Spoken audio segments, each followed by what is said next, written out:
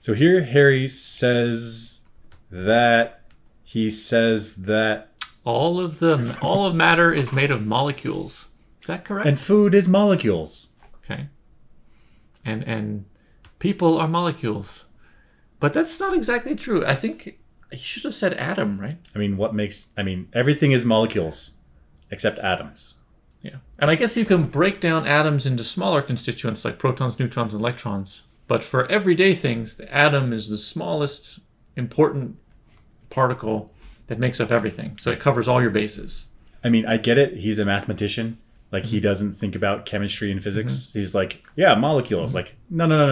Let me tell you this. I'd be like, what about xenon, bitch? Boom. Gotcha.